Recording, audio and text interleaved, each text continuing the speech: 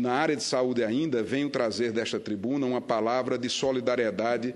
a todos aqueles que fazem o Hospital Padre Zé em João Pessoa. Um hospital filantrópico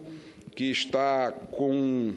o seu funcionamento ameaçado por falta de apoio do governo do Estado, por falta de recursos do governo federal.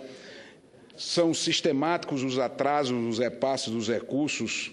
além da não atualização da tabela do SUS há quase uma década.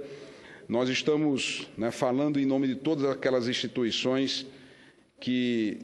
defendem e apoiam o funcionamento do Hospital Padre Zé, e recentemente ocorreu em João Pessoa, capital da Paraíba, uma reunião para tentar salvar este hospital do seu fechamento, que será uma lacuna para os mais pobres, para os que mais precisam em João Pessoa.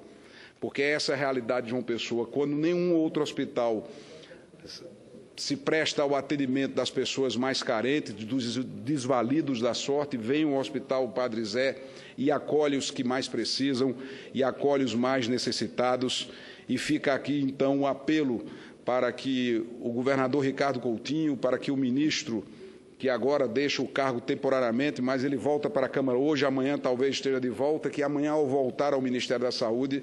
se possa olhar para o Hospital Padre Zé em João Pessoa, evitando o fechamento desse espaço de atendimento aos que mais precisam, aos mais pobres, aos mais carentes, não apenas de João Pessoa, mas de todo o estado da Paraíba, que atende através do Hospital Padre Zé.